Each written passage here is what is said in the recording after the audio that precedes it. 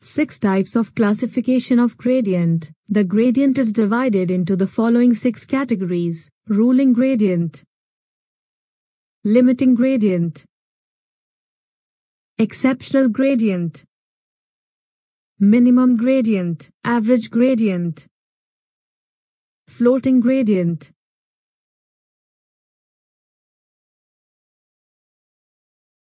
One.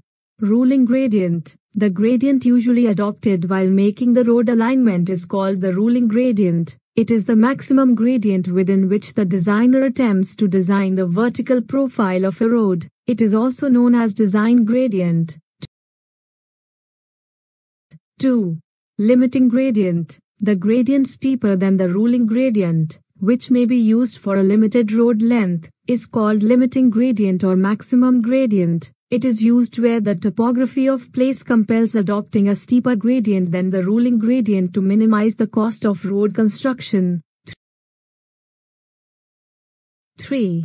Exceptional gradient. The gradient steeper than the limiting gradient which may be used in short length of road only in an extraordinary situation is called exponential gradient. This type of gradient is adopted only in a very difficult situation and for a short length not exceeding 100 meters at a stretch. 4. Minimum gradient.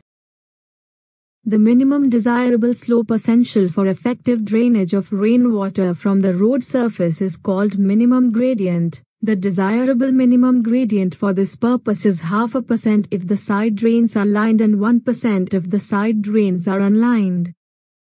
5.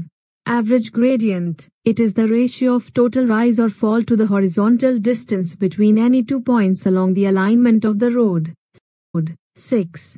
Floating gradient. The gradient on which a motor vehicle moving with a constant speed continues to descend with the same speed without any application of power brakes is called floating gradient.